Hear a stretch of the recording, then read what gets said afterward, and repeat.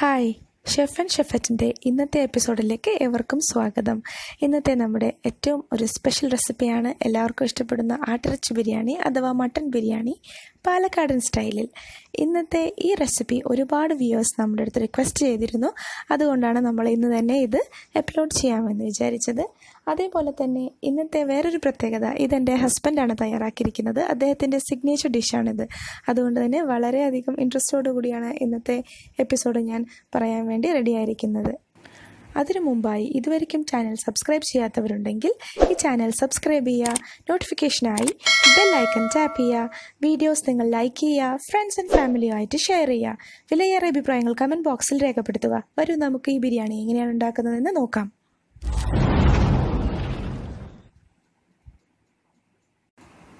ഇതിനു വേണ്ടി ആദ്യമായി ജീരകശാല അരി 2 കപ്പ് അഥവാ 1/2 കിലോ ഈ വരി വെള്ളത്തിൽ കഴുകി കുതിരാനിടണം ഒരു 20 മിനിറ്റ്. അതേ അളവിൽ നമ്മൾ ഇറച്ചിയെടുക്കാം. ആട്ടിറച്ചി 1/2 കിലോ, തക്കാളി അരച്ചത് 5 എണ്ണം, വലിയ ഉള്ളി 2 എണ്ണവും ചെറിയ ഉള്ളി 3 എണ്ണവും അരച്ചെടുത്തത്, മല്ലിയിലയും പുതിനയിലയും 2 ടേബിൾ സ്പൂൺ വീതം അരച്ചെടുത്തത്, പച്ചമുളക് അരച്ചെടുത്തത് 8 എണ്ണം, വെളുത്തുള്ളി അരച്ചെടുത്തത് 1/4 കപ്പ്, ഇഞ്ചി അരച്ചത് 1/4 കപ്പ്, ലെമൺ ജ്യൂസ് ഒരെണ്ണത്തിൻ്റേത്, പട്ട, ഗ്രാമ്പൂ, ഏലക്ക ഇവ 4 എണ്ണം വീതം, ഉപ്പ് ആവശ്യത്തിന്, നെയ്യ് 3 ടേബിൾ സ്പൂൺ, ഏതെങ്കിലും വെജിറ്റബിൾ ഓയിൽ 5 ടേബിൾ സ്പൂൺ. നമ്മൾ ആദ്യമായി മട്ടൺ കുക്കറിൽ സെപ്പറേറ്റായി വേവിച്ചെടുക്കാൻ പോവാണ്. അതിനായി കഴുകി വാർത്ത് വെച്ചിരിക്കുന്ന മട്ടൺ ഒരു കുക്കറിൽ ആദ്യം കുറച്ചിടുക. അതിനുശേഷം നമ്മൾ എടുത്തു വെച്ചിരിക്കുന്ന ഇഞ്ചി വെളുത്തുള്ളി പേസ്റ്റിൽ നിന്നും ഓരോ സ്പൂൺ വീതം എടുത്ത് ഈ മട്ടണിലേക്ക് ആഡ് ചെയ്ത് കൊടുക്കുക. ആദ്യം വെളുത്തുള്ളി ഇട്ടു, പിന്നെ ഇപ്പോൾ നമ്മളിത് ഇഞ്ചി ഇട്ടു, പിന്നെ അതേപോലെ തന്നെ എടുത്ത് വെച്ചിരിക്കുന്ന ഉപ്പിൽ നിന്നും കുറച്ചെടുത്തിടുക.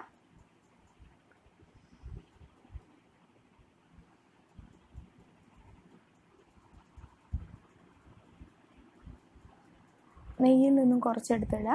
നെയ്യ് എന്തിനാണ് ആഡ് ചെയ്യണമെന്ന് വെച്ചാൽ നമ്മൾ നല്ല ഇറച്ചി സോഫ്റ്റായി വെന്ത് കിട്ടാൻ വേണ്ടിയിട്ടാണ്. ഇതിലേക്ക് കുറച്ച് മട്ടൻ ഇച്ചിരി മുങ്ങി നിൽക്കുന്ന വിധത്തിൽ വെള്ളം ഒഴിക്കുക. എന്നിട്ട് ഇത് 2 വിസിൽ വെച്ച് വേവിച്ചെടുക്കാം മീഡിയം ഫ്ലെയിമിൽ.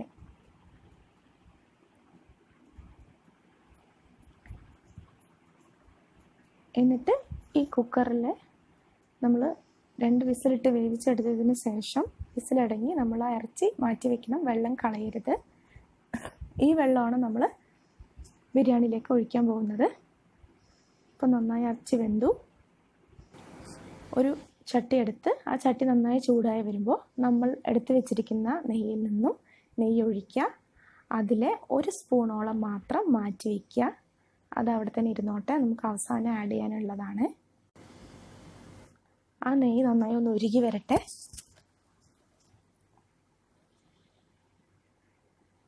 നമ്മളിതൊക്കെ ഒരു മീഡിയം ടു ഹൈ ഫ്ലെയിമിൽ വെച്ചാണ് ചെയ്യുന്നത്. ഒരുപാട് ഹൈ ആക്കണ്ട.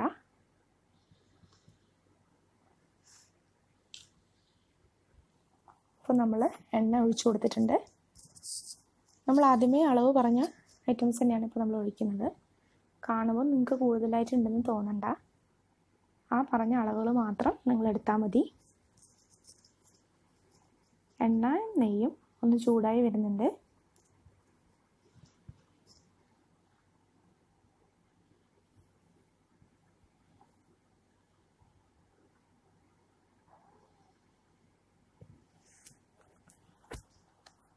എണ്ണ ഇപ്പോൾ ചൂടായി കഴിഞ്ഞു. ഇതിലേക്ക് പട്ട, ഗ്രാമ്പൂ, ഏലക്ക എടുത്ത് വെച്ചിരിക്കുന്നവ ചേർത്ത് കൊടുക്കാം. അത് നന്നായി ഇങ്ങനെ ഒന്ന് പൊരിഞ്ഞു വരുമ്പോൾ നമുക്ക് മനസ്സിലാവും അടുത്ത ഇൻഗ്രീഡിയൻറ്റ് ചേരാനുള്ള സമയമായി എന്ന്. അപ്പം നല്ലൊരു മണം വരും അതിന്ന്. അത് നമ്മുടെ ബിരിയാണി ചെയ്യാൻ തുടങ്ങി എന്നുള്ള മണം നമുക്ക് ഇങ്ങനെയാണ് വന്നു തുടങ്ങുന്നത്. ശേഷം നമ്മൾ എടുത്ത് വെച്ചിരിക്കുന്ന അരച്ച ഉള്ളി അത് ചേർത്ത് കൊടുക്കുക. ഇതിലൊരു മെയിൻ ഘടകം എന്താണെന്ന് വെച്ചാൽ ഈ ബിരിയാണിയുടെ കളറ് ഇതുകൊണ്ടാണ് വരുന്നത്. ഈ ഉള്ളി എത്രത്തോളം മൊരിയുന്നു അതിനനുസരിച്ച്. ഇപ്പോൾ ഗ്രീൻ ചില്ലീസ് അരച്ച് വെച്ചത് ഇട്ട് കൊടുത്തു.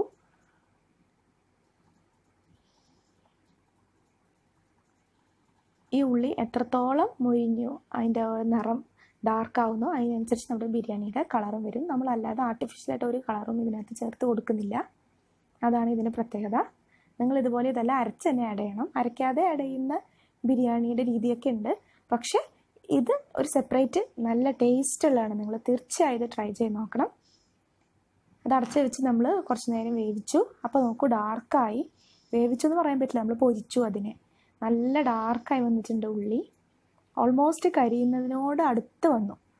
അതുകൊണ്ട് നമ്മൾ ചട്ടിയുടെ അടുത്ത് നിന്ന് മാറാതെ സൂക്ഷിച്ച് നോക്കി ചെയ്തെടുക്കണം ഈ ഭാഗത്ത്. അല്ലെങ്കിൽ കരിഞ്ഞു പോയിട്ടുണ്ടെങ്കിൽ ടേസ്റ്റ് മൊത്തം മാറിപ്പോവും. നല്ല മുരിഞ്ഞതിന് ശേഷം ഇഞ്ചി അരച്ചത് ആഡ് ചെയ്ത് കൊടുത്തു. അടുത്തത് നമ്മുടെ വെളുത്തുള്ളിയും നമ്മൾ ചേർത്ത് കൊടുത്തു. ഇതൊക്കെ നേരത്തെ ചേർക്കരുതേ, അങ്ങനെ അങ്ങ് കരിഞ്ഞു പോവും. ഉള്ളി മുരിഞ്ഞതിന് ശേഷം മാത്രം ഇതൊക്കെ ചേർത്ത് കൊടുക്കുക. നമ്മൾ അരച്ച് വെച്ചിരിക്കുന്ന തക്കാളി ആഡ് ചെയ്ത് കൊടുത്തു. അതുപോലെ തന്നെ പുതിന, മല്ലിയില അരച്ചതും കൂടി ചേർത്ത് കൊടുത്തു. ഈ ഐറ്റംസൊക്കെ നമ്മൾ അരയ്ക്കുമ്പോൾ ഒരുപാട് വെള്ളം ആഡ് ചെയ്യേണ്ട, വളരെ കുറച്ച് വെള്ളം വെച്ചിട്ട് വേണം നമ്മളിതൊക്കെ അരച്ചെടുക്കാൻ. പിന്നെ വെള്ളത്തിൻ്റെ കാര്യം പറയുമ്പോൾ നമ്മൾ അരി എത്രയാണോ എടുത്തേക്കുന്നത് അതിൻ്റെ സെയിം വോളിയം വെള്ളമാണ് നമുക്ക് ആഡ് ചെയ്യേണ്ടത്. അങ്ങനെ നിങ്ങൾ ആദ്യമേ ഒരു പാത്രത്തിലെടുത്ത് വെച്ചിട്ട് അതിൽ നിന്ന് ഇറച്ചിക്ക് ഒഴിച്ചു കൊടുക്കുക. എന്നിട്ട് ഇറച്ചി വേവിച്ചിട്ട് ആ വെള്ളം വീണ്ടും നിങ്ങൾ ഈ വെള്ളത്തിനോടൊപ്പം ആഡ് ചെയ്യുക. എന്നിട്ട് നോക്കുക നമ്മൾ ആദ്യം എടുത്ത അതേ അളവുണ്ടോയെന്ന്. ഇല്ല, ഇറച്ചി വേവിച്ചപ്പോൾ കുറച്ച് വെള്ളം കുറഞ്ഞു പോയിട്ടുണ്ടെങ്കിൽ വീണ്ടും അതേപോലെ ഇറച്ചിയുടെ അതായത് നമ്മുടെ അരിയുടെ അതേ വോളിയം വെള്ളം എടുത്തിട്ട് വേണം ഇതിലേക്ക് ആഡ് ചെയ്യാൻ. ഇപ്പോൾ ഇറച്ചി വേവിച്ചത് ഇതിലേക്ക് ഇട്ട് കൊടുത്തു. അപ്പോൾ നമ്മൾ ഈ ബിരിയാണിയിൽ ഇനി ഒഴിക്കാൻ പോകുന്ന വെള്ളത്തിന് അളവുണ്ട്. അത് അരിയുടെ 1:1 പ്രൊപ്പോർഷനിലാണ്. അത് ഞാൻ പറഞ്ഞ രീതിക്ക് തന്നെ എടുക്കാൻ ശ്രമിക്കുമല്ലോ. അത് വളരെ ഇമ്പോർട്ടൻ്റ് ആണ്. ഇപ്പോൾ ഇതാ നമ്മുടെ കൂട്ട് നന്നായി തിളച്ച് വന്നു. ഞാൻ പറഞ്ഞ ഇതാ വെള്ളം, ഇറച്ചി വെന്ത വെള്ളവും അല്ലാതെ എക്സ്ട്രാ എടുത്ത വെള്ളവും എല്ലാം കൂടി ബിരിയാണി അരിയുടെ അതേ അളവ് വെള്ളം 1:1 റേഷ്യോ ഒഴിച്ചു കൊടുത്തു.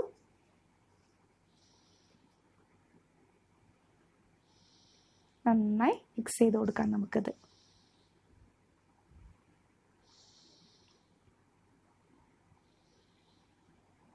അത് ചെറുതായി തിളച്ച് വരുമ്പോൾ നമുക്ക് കുറച്ച് ഉപ്പിട്ട് കൊടുക്കാം. ഉപ്പ് കുറച്ചായിട്ട് ആഡ് ചെയ്താൽ മതി. ഈ ഭാഗത്ത് ടേസ്റ്റ് ചെയ്ത് നോക്കുക, വീണ്ടും ആഡ് ചെയ്യുക. കാരണം നമ്മൾ ഇറച്ചിയിലൊക്കെ ആദ്യമേ ഉപ്പിട്ട് കൊടുത്തിട്ടുണ്ട്.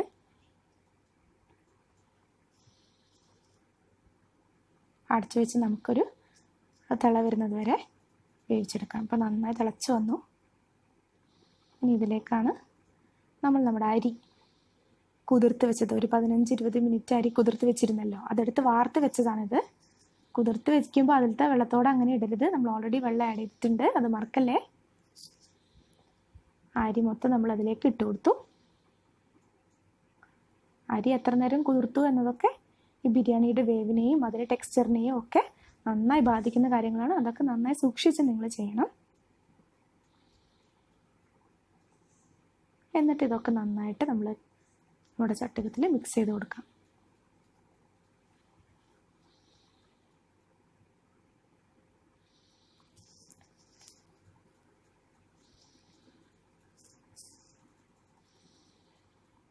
എന്നിട്ട് നമുക്കിത് അടച്ച് വെച്ച് മീഡിയം ഫ്ലെയിമിൽ നമുക്ക് തല വരുന്നത് വരെ വേവിക്കാം. ഇപ്പോൾ തിളച്ച് വന്നിട്ടുണ്ട്. ടേസ്റ്റ് ചെയ്തപ്പോൾ നമുക്ക് ഇച്ചിരി ഉപ്പ് കുറവുണ്ടെന്ന് തോന്നി. അതുകൊണ്ട് നമ്മൾ കുറച്ചും കൂടി ഉപ്പ് ആഡ് ചെയ്ത് കൊടുക്കുകയാണ്.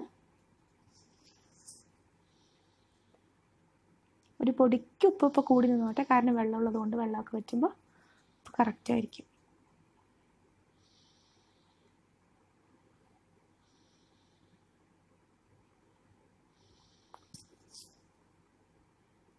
ചോറ് ഒന്നിനോടൊന്ന് ഒട്ടിപ്പിടിക്കാതിരിക്കാൻ വേണ്ടിയിട്ടാണ് നമ്മളിപ്പോൾ നാരങ്ങ നീര് ആഡ് ചെയ്യാൻ പോകുന്നത്.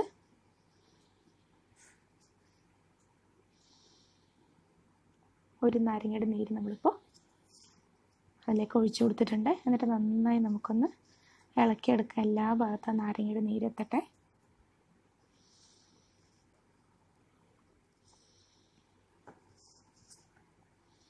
നന്നായി തിളച്ച് വരുമ്പോൾ നമ്മൾ അടച്ച് വെച്ച്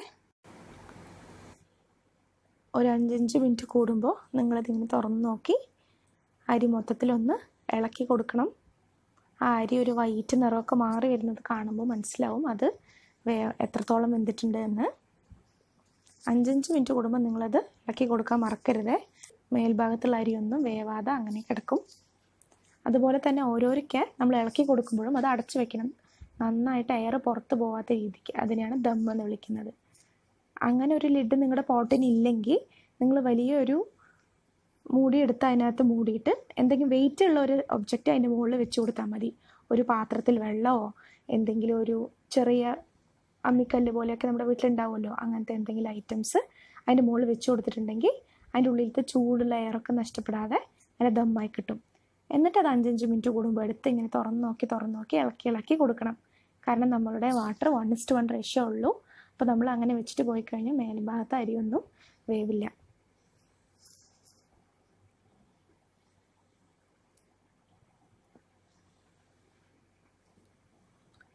ഏകദേശം നന്നായി വെള്ളമൊക്കെ പോയി കുറുകി വരുന്ന ഒരു സന്ദർഭത്തിൽ നമ്മൾ അപ്പോഴേ മാറ്റി വെച്ചിരിക്കുന്ന ആ നെയ്യ് ഉണ്ടല്ലോ, ഏകദേശം 1 സ്പൂണും ഒരു 1.5 സ്പൂണും കാണും, അത് ചേർത്ത് കൊടുത്ത് നന്നായി ഇളക്കുക.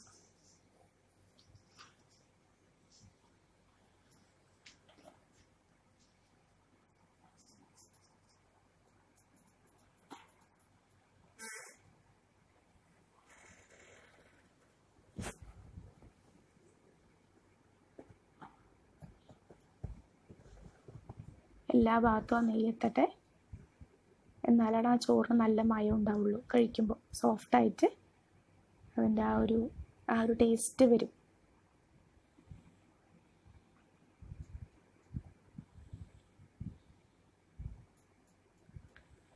അപ്പോൾ ഏകദേശം ഇത് വെള്ളമൊക്കെ വറ്റിക്കഴിഞ്ഞു. ഓൾമോസ്റ്റ് എല്ലാ ചോറും ഒരു 1/4 വേവിനേക്കാൾ കൂടുതലായി കഴിഞ്ഞു. നിങ്ങൾ ചോറിൻ്റെ അടുത്തുനിന്ന് മാറാതെ ഇടയ്ക്കിടയ്ക്ക് ഇത് ശ്രദ്ധിക്കുമല്ലോ. ഇനി ഇത് അടച്ചു വയ്ക്കാം. ഞാൻ പറഞ്ഞ പോലെ ദമ്മ. ഇപ്പോൾ ബിരിയാണി റെഡിയായി കഴിഞ്ഞു. നോക്കൂ, എല്ലാ ഭാഗവും വെന്ത് കറക്റ്റ് വെള്ളമെല്ലാം വറ്റി നല്ല കളറും ടെക്സ്ചറും ഒന്നിനോടൊന്നും ഒട്ടിപ്പിടിക്കാതെ കുഴയാതെ നമ്മളുടെ ടേസ്റ്റി ബിരിയാണി ഇതാ അവിടെ റെഡിയായി വന്നിട്ടുണ്ട്. കാണുമ്പോൾ തന്നെ നമുക്കത് കഴിക്കാൻ ഇങ്ങനെ കൊതിയാവും. നിങ്ങൾക്ക് തൊട്ട് നോക്കിയാൽ മനസ്സിലാവും അതിൻ്റെ ടെക്സ്ചറും എല്ലാം. അപ്പോൾ ബിരിയാണി റെഡിയാക്കി കഴിഞ്ഞു.